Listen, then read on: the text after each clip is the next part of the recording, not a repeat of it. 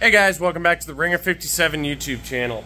So today, bear with me, there is dyno footage and more. I just want to give an update for those who need an update, because I got a lot of stuff that's been dragging out. So, yes, Dragonflies Turbo going to the track, that's what we're going to have the dyno footage of. I just wanted to double check a couple things and then it's off and I got work to do today.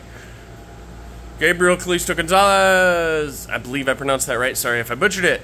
His bike is tuned on motor, tuned on 100 shot. I have to pill it up. I ran out of nitrous. Chatrick's bike, running, ready to rock. We got Roy Brown's bike here.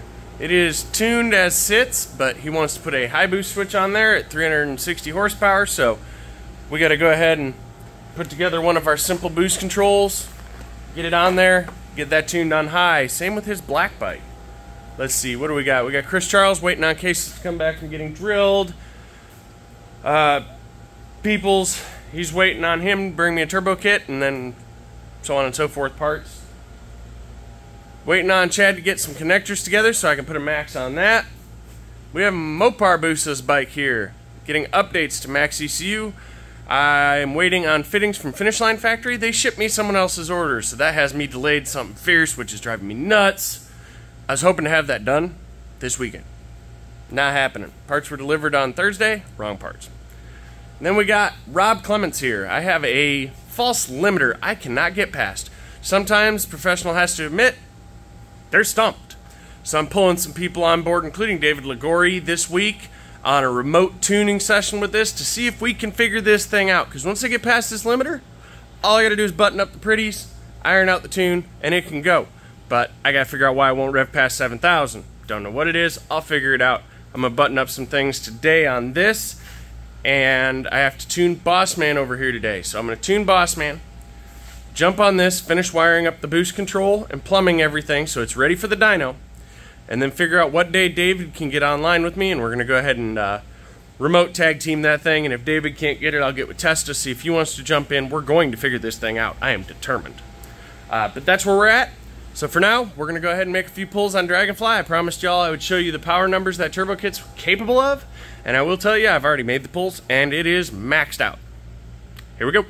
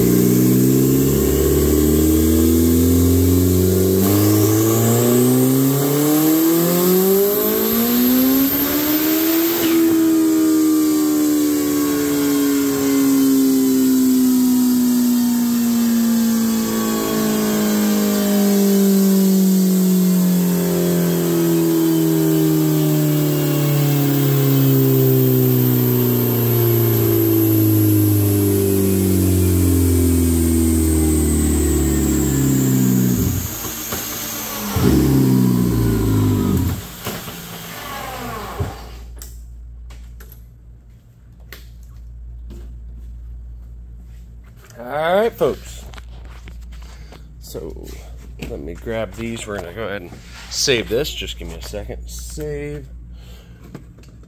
D-Fly Turbo.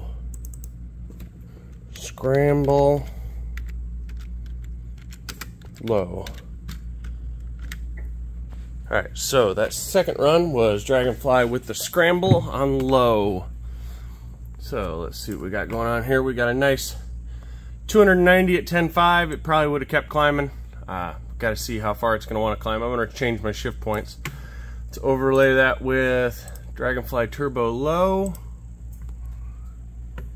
And you can definitely see a difference between the low and the high. Definitive difference. I mean, that's 158 foot-pounds of torque versus 135. She's putting down right at about 300 right now. Lowest boost setting is 234, which is actually a nice boost setting. It'll do well with a bone stock motor. So probably going to be what this kit will come out with. I've already sold it to Rob Clement, so it's going to be going on his Busa. But yeah, it's going to come out with roughly right around the same 234, and what is that torque? 135 foot-pounds of torque, which should be pretty freaking zesty for a street bike. I'm going to go ahead and plug in here, see what it made for boost, and we'll go from there. Alright folks, so we've gone ahead and turned off the auto shift that I was hitting that I forgot all about. And the first pull there, that was wastegate, 5 psi, 234 horsepower like I said. The second pull there, that was 10 pounds on the dome on the scramble. That's my bracket racing oh shit button. Got me 290. So we've gone ahead and programmed it with 15 on the dome for this pass. We're going to log it this time so I can actually see what's going on, although I know what's going on. I've already track tuned this. And we've turned off the auto shift and set my dash so I know where I'm at. So we're going to go ahead and make a pull probably to 11.5 or 12,000 RPM, maybe 12.5, I don't know. I set it at 13,000. And see what she does.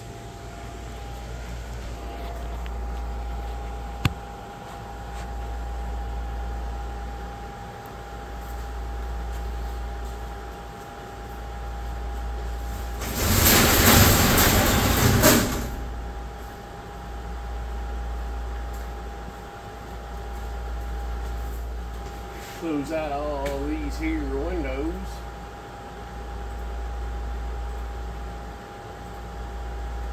Alright. New console. Here we go. After this, it's going to need a pretty good cool down. This thing doesn't have fans and not the best cooling system.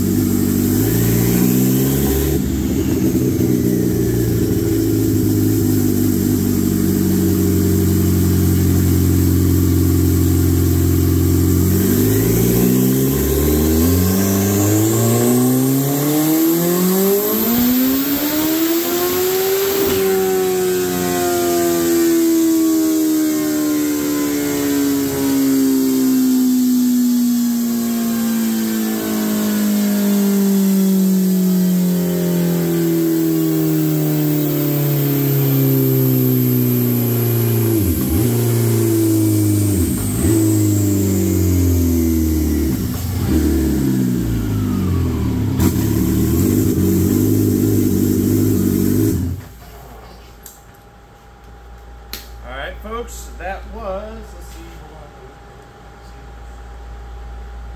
see, 18.7 pounds boost. It trailed off as I climbed because, well, we're just going to say it's out of turbo.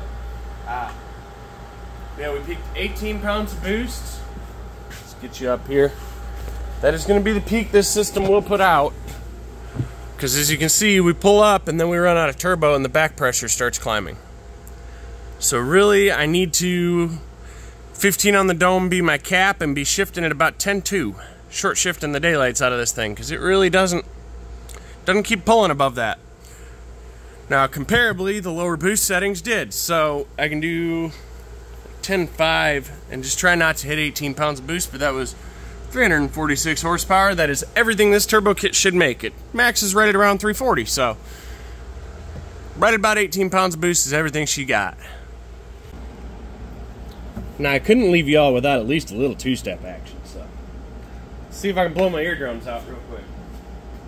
This should, if it's the same as it was yesterday, this should be a fairly spicy, lower RPM two-step.